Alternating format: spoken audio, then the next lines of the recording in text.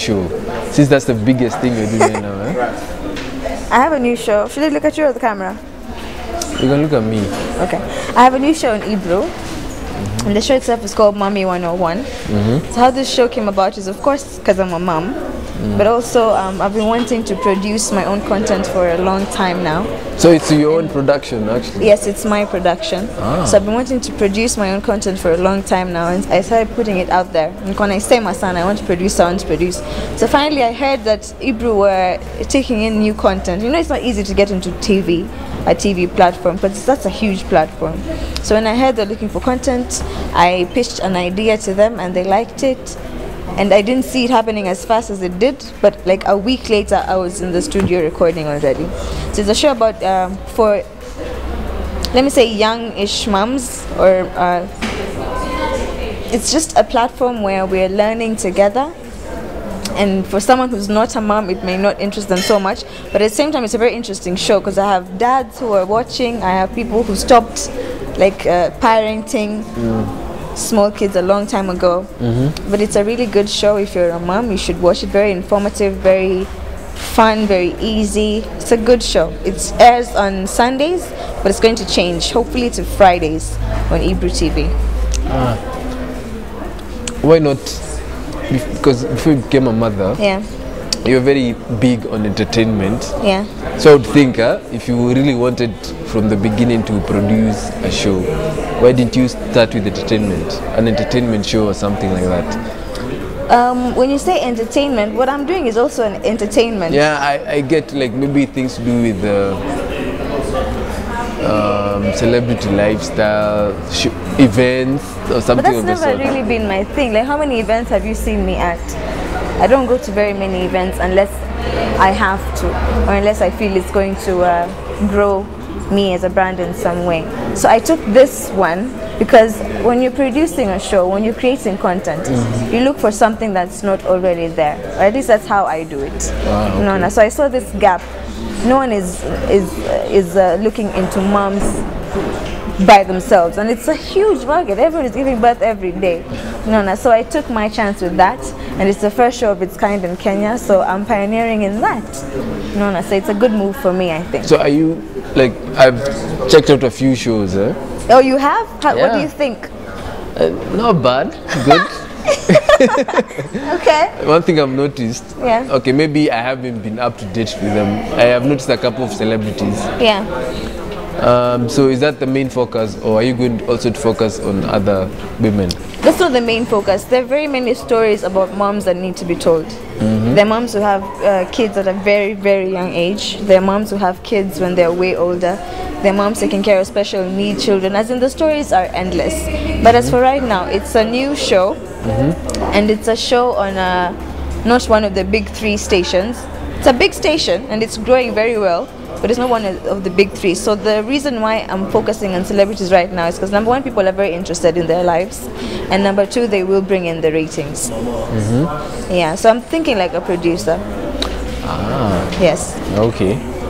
So now, since you're into producing, what happens to your acting? My acting is very much there. It's my first love. But for a very long time, I didn't want to do anything else because I thought it would. You see the way you're asking what happened to the act. Very many people that I look up to already. Someone like Dorothy Getuba and a couple of other producers as well. And it doesn't have to like overshadow my acting. If you look at someone like Jessica Alba. Jessica Alba is, you'll always know Jessica Alba as an actress, but she has her own line of products geared towards moms and kids. It's called The Honest Thing. She's making a lot of money out of it. She's making billions, but at the same time, she's still known as an actress, so that will always be there for me. But I want to branch out and do as much as I can while I can. So are you focusing on any acting projects at the moment, or is just the show, your TV show? The show is taking up a lot of my time because, as I mentioned, I am producing it, so I'm doing basically everything by myself. So if anyone wants to intern for me. But the acting that I really want to do is the movie that I'm also producing. You have a movie coming up? Yes, I have a movie coming up. You should know this. But there's a movie that I'm co-producing with. That's why we called you here, so that you can tell us. a movie that I'm co-producing with Nick Mutuma. Ah. Yes, and it's in the works. Is it that thing with him and also Martin Kimanthi or something? That's a different project. No, that's a reality show of their own. But this is a movie, an actual scripted movie. So it's in the scripting stages right now. You know, when you're making a movie, the most important thing is the script, is the story. So you really want to get that locked down, and that's what I'm up to in terms of when can we expect it premiering? God willing, inshallah, it will be there before the year ends. Ah, okay. Yeah. Before I knew you, yeah. The first time I saw you, I saw you on a TV program. I think it was Changes. That was actually the first time I ever saw you, and I was like, wow, okay. So how the hell did you end up on TV? How the hell? It was actually Changing Times, and that was my first TV appearance.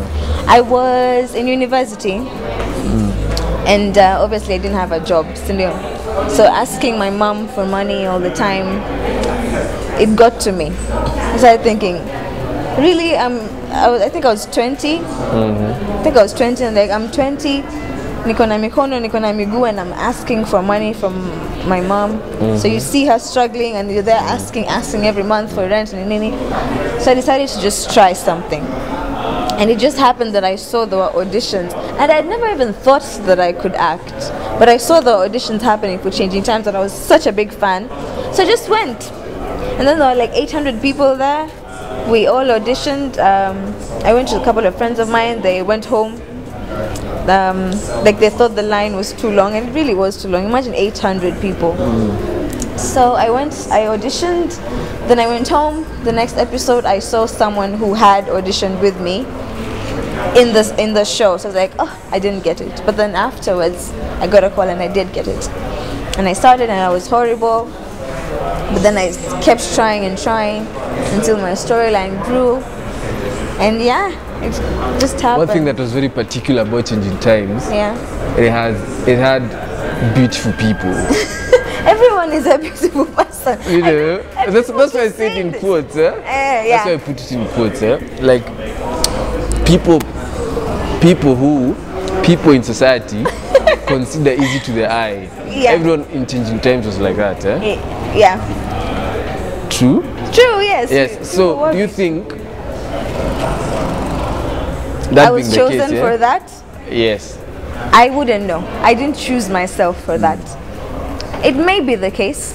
Maybe I've never asked, but my acting was horrible. Let me say that again.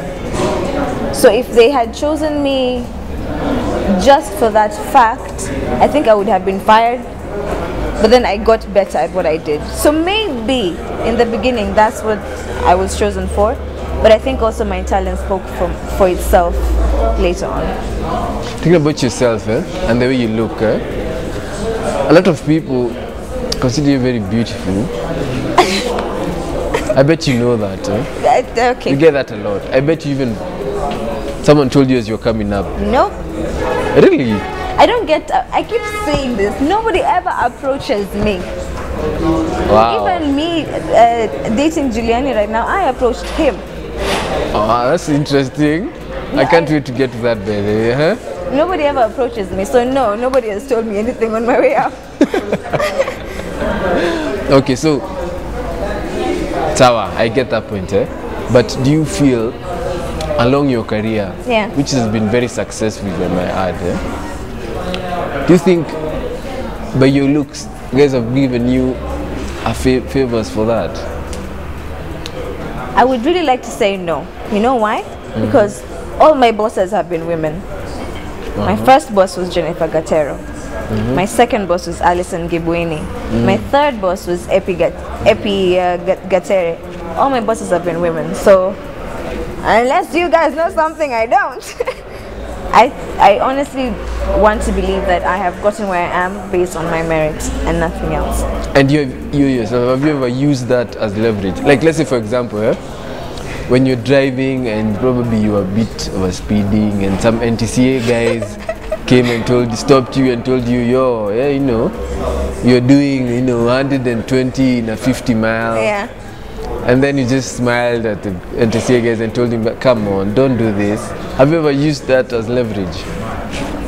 I don't know. But you know what? I smile and I laugh a lot with people. So if it happens that they like my laughter, but I don't go out and intentionally. It might not even be your laughter. It might be your face.